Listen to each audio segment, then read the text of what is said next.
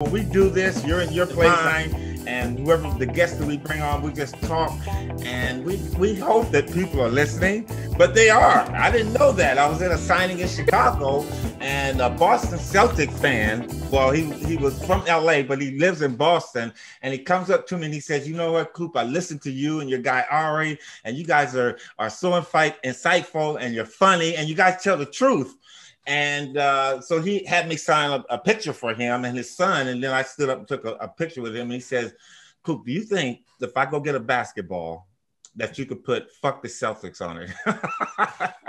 And I was a little shocked, but I said, hell yeah. Come on, go get the ball. So I ended up just signing F blank blank K. And I think you got what they meant on that. And I mean, he loved it to the fact, but it was just an honor and real exciting to me that people do listen. This is